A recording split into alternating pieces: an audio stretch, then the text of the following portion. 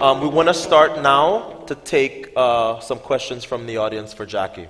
What's your opinion on how the media handles the doping issue? The media has a job, just like all of us, but I think you have to report, you know, the negative. But I think also there's not enough given to the athletes that are trying to do it right. I agree. And so you have an athlete that tests positive, and I think that regardless if they test positive or not, that they have to have a due process. Yes. And sometimes some things are leaked, yeah. Leaked out, yep. Linked in. Jet lag. Jet lag. But, you know, and that's not fair to the person that's going through whatever it is they're going through.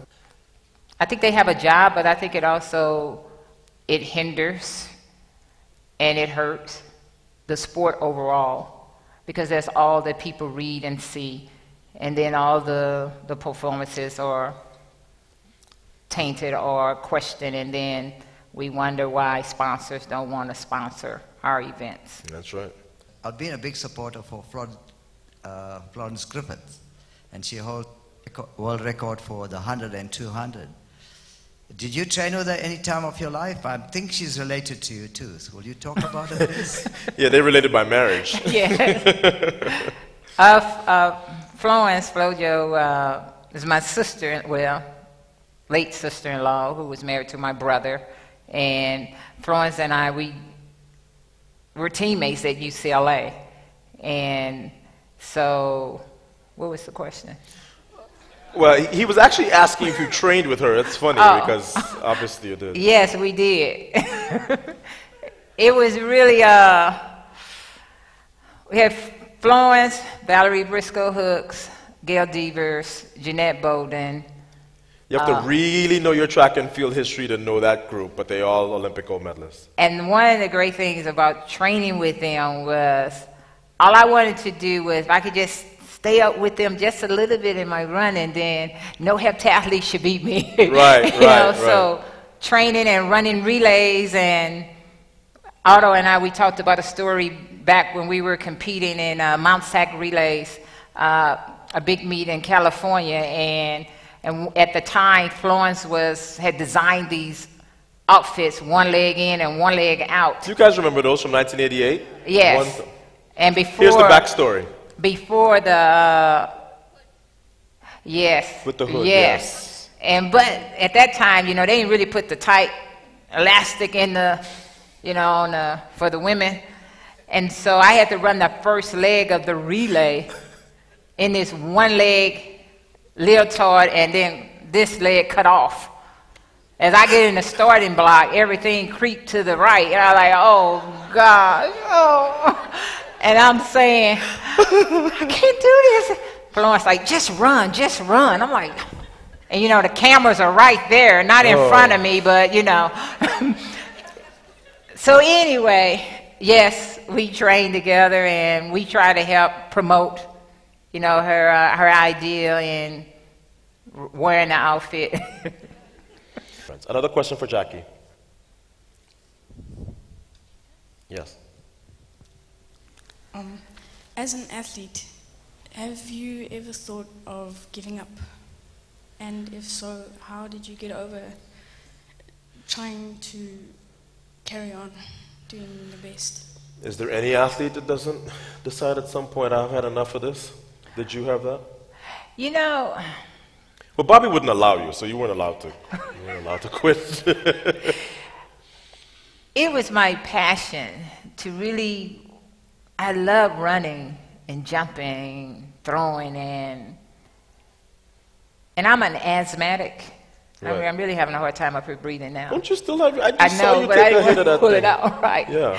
And then there was times when it was hard for me to be on the track because I couldn't breathe, and the thought of me stopping was like me quitting, and so my attitude was that I can't quit. I can't give up. This is what I love doing.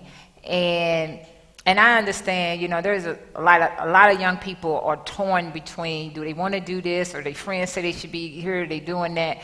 But you must find what it is that drive you to do what you want to do, and know that in trying to reach your goal, you're going to run into ups and downs, and that's going to test your character. It's going to test if you really want to do this. But if you believe strongly enough that you can do it, you will turn a doubter into a believer because you believe. Then your coaches and everyone else around you will give you the support that you need to go on and see yourself reaching your goals. I don't know how many of you have watched multi-events. You could almost forgive multi-eventers for wanting to quit. Because after you, I mean, we certainly see it in the decathlon. I know the heptathlon is not much different. I mean, obviously 3 events. But there's some days after, there had to be some days after day one where you just like, man, I got to get up in the morning and start again?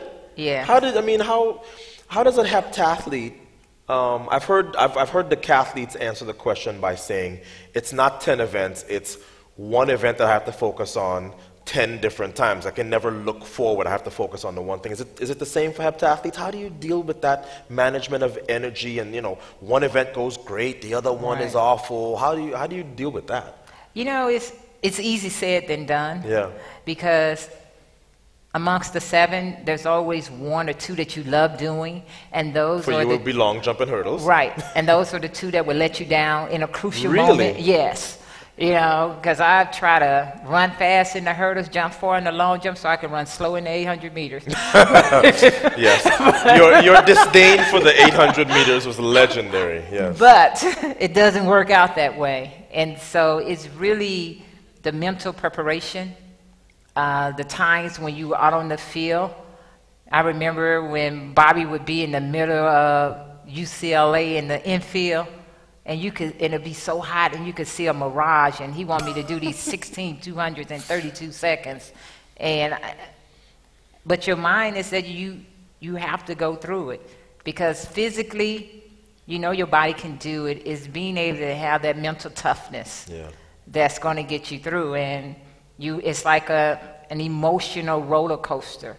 One time you up, you down, your stomach is up here, then it's down here, and you crying, but you have to pull yourself together, because it's 1 medal for 10 events or 7 events.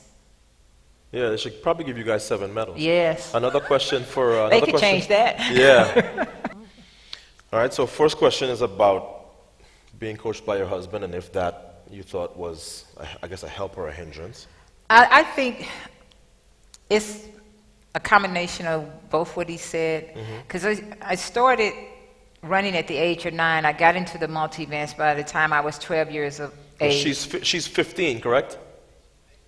18, sorry. 18. Okay. And I was a national champion at 13.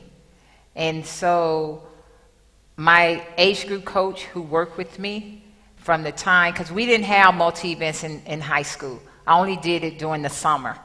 And so I would have to learn how to run hurdles, because I didn't run hurdles in high school. I only would run them during the summer track. And by the time I got through in high school, one of the greatest things that my high school coach, who was also my age group coach, did for me was that I'm setting you free to go learn from someone else.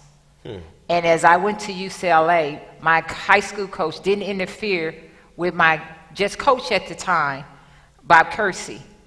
And then finally, working with Bobby at UCLA, he was just a sprint hurdle coach. The multi-eventer was always, to me, treated like stepkids. You know, like you didn't belong a part of the family. So the multi-eventers would be over here running hurdles, doing sprints, while the sprinters and hurdlers are over here, which didn't make a lot of sense. So finally, UCLA had Bobby to be over all of us.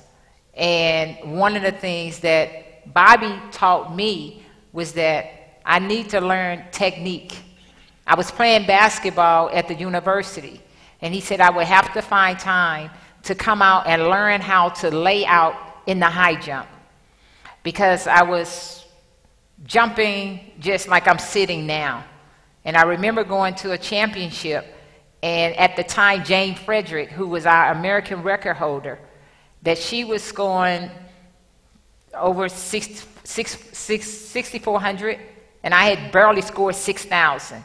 And Bobby said to me that you can be a world record holder. And I'm like, yeah, right. And he said, let me break it down to you. In the hurdles, I was running 14.6. Jane Frederick was running 13.20. High jump, he said I was jumping 6 feet to clear 5.8. You need to learn how to lay out. The 200, the shot put, even. 200 meters, he said, this is where I know what I'm talking about. I removed the hurdles. You can run 23 seconds. She's running 25. But when you run the hurdles, she's running 13.20 and you're running 14.6. Technique. So breaking it down, the technique and understanding what I was trying to do. And then the long jump was a given. The javelin, I was okay. He said the 800 is just about your mental. You know, you can run 209 anytime you want to, but you also run 240, and that's not going to cut it. So at 18 years of age, you got to break it down. You got to be hard on her, but also be supportive, and having someone that's going to be true. You know, and regardless if I wasn't married to him, I would want him to coach me, because I've seen how he's worked with athletes and produced some of the best. The last part of that question, just to touch on it, is there a right or a perfect age to start out a multi-eventer? I think that for me, what was good for me was that our coaches put us in events at a very young age. We didn't know what we were doing. I didn't know what I was doing. I didn't know I was going to be a multi-eventer. I mean, we did triathlon on the track. It's run, jump, and throw. You know, not going out there biking and swimming. Nothing against the people that do that. But anyway. A different kind of triathlon. We were throwing softball. We were running. I didn't know how to three-step the hurdles. So I would say young people, they should be having fun at a young age, enjoying it. Make it as fun as possible. You know, and then eventually they will continue to evolve. But while they're having fun, teach them technique. You know, so if they're going to learn how to throw the javelin, then make sure they got the proper technique, the hips, where the power comes from. It's not the arm, it's in the legs and it's in the hips. Because I was like, I can't throw that shot put, it's too heavy. But when I learned that I could use my power working with Art Venegas, all of a sudden it would go 16 meters without me even trying. When I was trying, it would be 11 meters. Yeah, don't try so hard. Why is it now, in your opinion, would you say that the records are not getting broken as quicker like before? Because Carolina Kloof got bored.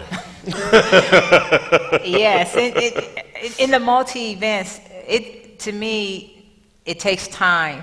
And I see a trend of young ladies right now that I think in the next World Championship, that it's going to take 7,000 points to win. Yes. You know, but I also see where an athlete like, I really thought Carolina would be the one, but I never realized that. But she literally got bored. She said, right. You know what? I'm tired of beating these other ladies.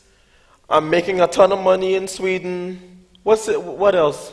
And then right. she went and did other events. Right, and I think that's what ended up happening with the multi-events, is that some of our greatest talent decide they want to go and specialize in one, or be the running event. There are a lot of of broadcasts that we do, and we talk about so-and-so being a former heptathlete, yes, who now does the high jump, yeah, right, or the hurdles or something. So yeah, that definitely is the case.